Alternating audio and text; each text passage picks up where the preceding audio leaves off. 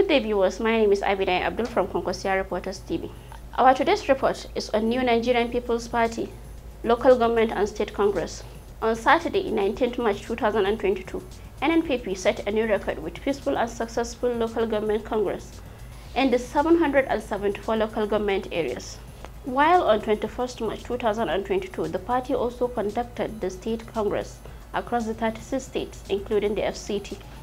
The NNPP national chairman, retired Air Vice Marshal John Christ Ifemije, during an interview with the Konkosia Reporters TV, hinted that the Congress exercise was peaceful with massive turnout. The reports we are getting from the state very encouraging. Okay. Very encouraging, and only minor problems which are very insignificant, and we can be able to continue for it to be 100% accurate.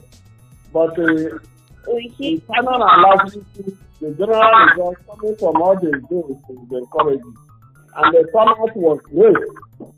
Massive turnout from both south and the north.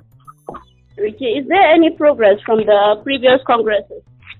A lot of improvement, better than what we used to do in the past. And because now people are coming out to participate in politics. So it's better than what we used to do in the past. Okay. And there's no any difficulty? No difficulty.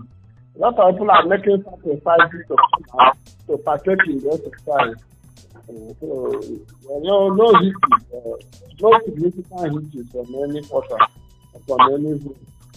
Okay, so what's the next plan of action?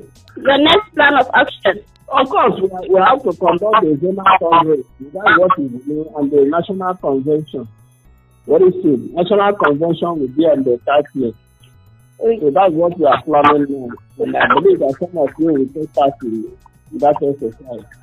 Okay, so what date is that then? The date? Of course, 30th. 30th of this month is the National Convention. Okay. So thank you very much. Thank you. Newly elected chairman of NNPP Kogi State added that the NNPP local government and state congress indicated that Nigerians are ready to rescue the nation by voting NNPP to power in the next general election 2023. And APC, they are already finished, so we have to send them back in from the state and Nigeria entirely by the grace of God. Our correspondent, Comrade Gali Basaf, who monitored the Congress exercise, reported that a consensus option was adopted in many local government and states. At the end of the process, 22,446 local government excos were elected and 1,332 state excos were elected. Stay tuned with Konkosia Reporters TV. Konkosia Reporters TV, voice of the masses.